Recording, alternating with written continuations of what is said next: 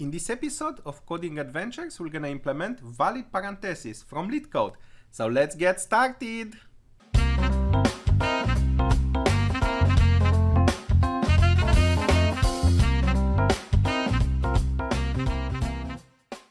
If we read here the text of the problem, it's also an easy problem. It says that we're gonna receive a string of characters made out only of these brackets, like 3 types of brackets, and we need to determine if the string is valid, and there are some rules, basically, mostly saying that open brackets must be closed by the same type of brackets. So let's look at a few examples. For instance, if this is the string that we receive because it's open, close, this is a valid string. The same with this one. It's open, round parentheses, open, close round parentheses, open square parentheses and close square, open curly braces, close square brackets. So this looks valid. This one, they say it's invalid because we are opening one type of parenthesis, but we are closing a different one. So we need basically to write a function, exactly like they provided here the prototype, and we need to determine if basically this string is valid. So let's switch a little bit to the whiteboard or to the notebook and write, let's try to figure out a solution. So perhaps let's take a different type of string, one that wasn't provided in the exercise, in the examples there. I'm wondering if this is a valid string. According to the description, should be, because we are opening a round one, then opening a square one, but when we are closing them, they match exactly. These two match, and then these two match. So, so let's see how we take this problem. So we obviously have here 4 characters, and we take them one by one like this. So the way we're gonna implement it is the following. I'm thinking to create a stack structure, which is basically, let's name this one, it's type of a structure where basically, let's say if we add a number here, or a second number, it looks like a stack, like you put numbers on the bottom, but in the moment you put them, they stack one on top of the other, but in the moment you remove them, you remove the one from the top. So it's basically last in, first out type structure. And we're gonna do it in this way. If each time we're gonna find a round parenthesis here, we're just gonna push it to the stack. Each time we're gonna find each time we're gonna find an open parenthesis, we're gonna push it to the stack. So let's say we found an open round bracket, we push it to the stack. We found the next one, a square one, we push it to the stack. But in the moment we found a closed one, this one we won't push it on the stack. In the moment we found a closed one, what we are doing, we are removing the last one from the stack, and we are comparing them. And if they match, it's fine. We are in a good case. And then of course the stack will be freed here, this element, and then we found the other one, and we are looking what's left on the stack. Oh, it's an open round parenthesis. Okay, it matches with this one. So this string looks valid. So let's see how we implement this one in the code. Like we said, we're gonna implement it this kind of a stack, which is very easily in JavaScript can be implemented with an array. Basically, an array has this kind of ability to push and pop elements into it. But before, let me arrange this code in a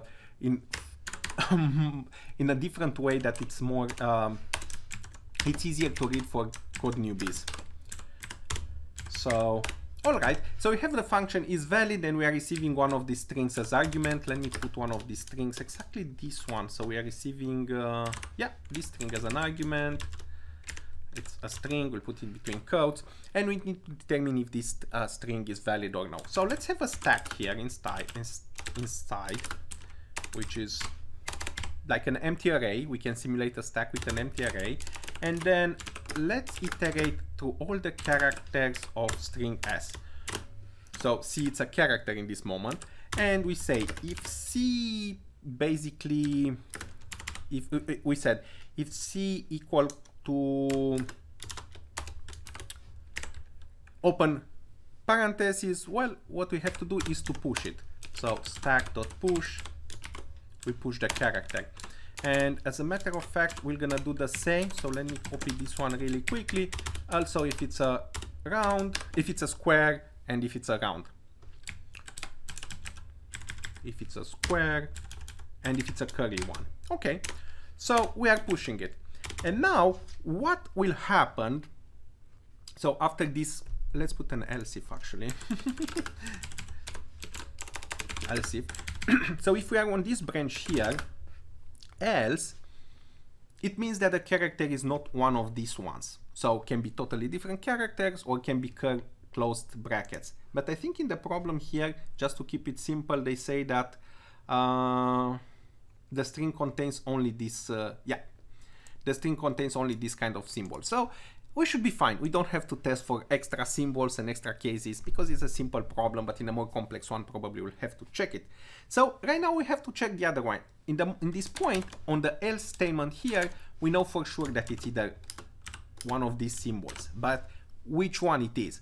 So at this moment, we'll have to pop the last character from the stack, and basically if it's a, put again the logic, if the current character, it's a close parenthesis, and the one that we popped from the stack, it's an open one, then we are in good shape. It will be a lot of ifs. Let me think. All right, let's do something like this. All right, rather than pushing on the stack the actual parentheses, let's push on the stack what we should expect. So I'm just putting the complementary of the parentheses, the complementary parentheses in a sense. So this is the open one, this is the closed one. So this is the curly. Okay, let me take back the notebook and show you that these optimizations will help us a little bit to avoid just the extra ifs. All right, so the first case, let's draw again the stack. So we encounter the first parenthesis here. What we are putting on the stack, we are putting this one. We are encountering the next open one. What we are putting the closed one. Now we encounter a closed one, and now the pointer is here, of course. Now we encounter a closed one. Well, it will be very easy. We just have to check if whatever closed one we encounter, if it matches the stack. And then we encounter, if we take this one, we just have to check if it matches. We don't have to verify which is the complement again. So we're gonna avoid a bunch of ifs again. So let's write it this way. So we're gonna else, we have to pop it out from the stack, or we can do it in a single statement if, basically, if the current character is equal to the stack.pop, or let's say if it's different than the one from the stack, here we return false. All right, so the string is not valid. Otherwise, if we just finish everything, we return true. So if we checked all the characters of the string and all they are matching perfectly, we return true. Or it's much better to return to check the stack length. Stack length if it's 0. Why? Just in case, let's say somebody provides us with a string, something like this. It's open parenthesis, but no close parenthesis. Well, in that case, we're just gonna place this one on the stack. So is this string valid? Obviously, it's not valid because it doesn't have a close parenthesis, but all this will be just a lot of pushes on the stack.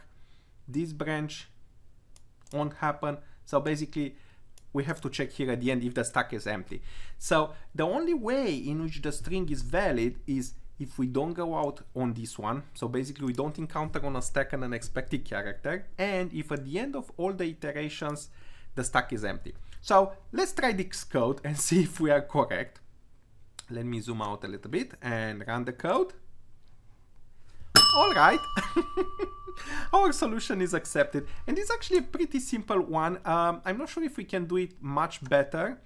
Perhaps a little bit better would be to, and perhaps we can use a map again, just to, in case there are multiple symbols here, not only these 3 symbols, so in our case we're 3, maybe it's much easier if we just have some sort of a lookup structure, some sort of a dictionary, and we can check those. So let's implement also that kind of, let's have also that kind of implementation, right?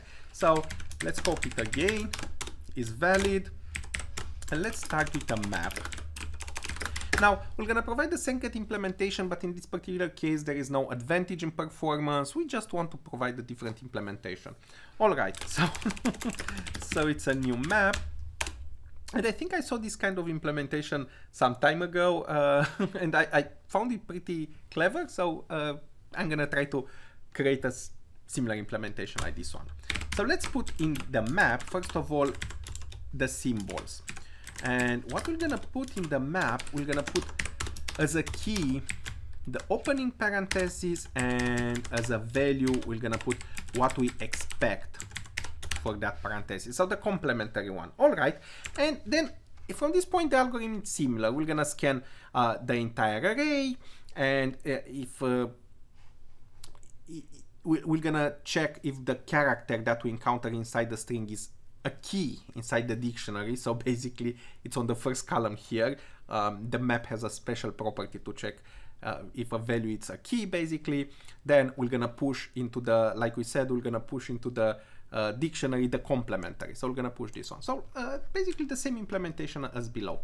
So let's have a stack like this one. Then we scan the entire string, each character, we scan each character in the string, like we said, and now we're gonna check the map. And to check if basically if the character is on the first column or is a key, we can say map has. So if map has this C, we can put a comment here. C is a key in the map structure. So what we are doing if it has, obviously we're gonna push it exactly like here on the stack, but see, what we are trying to do is to avoid all the other ifs. So if it's a key inside this one, let's push it, stack, stack.push, we are pushing the character. And actually let's do it like here, not push the character, but actually push the expected closing character. So that will be, we'll have to obtain the value for the C, which is basically, instead of C, it will be a map get of C. Parentheses in parentheses. If you're not comfortable with this, we can put basically inside the block, and we can read this one, the value, and then we are pushing the value in a separate line. But I think we are fine with one line here. So at this point, if it's not a key, it must be a value, what we are encountering when we are scanning the string, right? So we can have an else if here. So else if, we are doing the same logic here. We're gonna compare the character with the character that we are retrieving from the stack, and if they are different, we return a false. So if C is different than map stack.pop, we are returning false, like here. It's exactly the same logic like we did before. And if not, we are just returning, let me copy again this line, or say return if we finish scanning all the string, and if there are no element remained on the stack, stack.length is 0. So this gets evaluated to true if there are no more elements on the stack, and we should be in good shape, should return true, basically the string being valid. So it's the same algorithm as before, but we just avoided two extra ifs by keeping this in a dictionary. So we switch it from code to a data structure kind of implementation. So let's try to run it. All right, and the solution is accepted again. We have here both our solutions. Let me minimize them. All right, the original one, which is also pretty small, and the second one. But as I said, I saw this one some time ago, and it looked you know, I just wanted to present it to you. All right, so this concludes today's episode, and until next time, happy coding, and see you next time.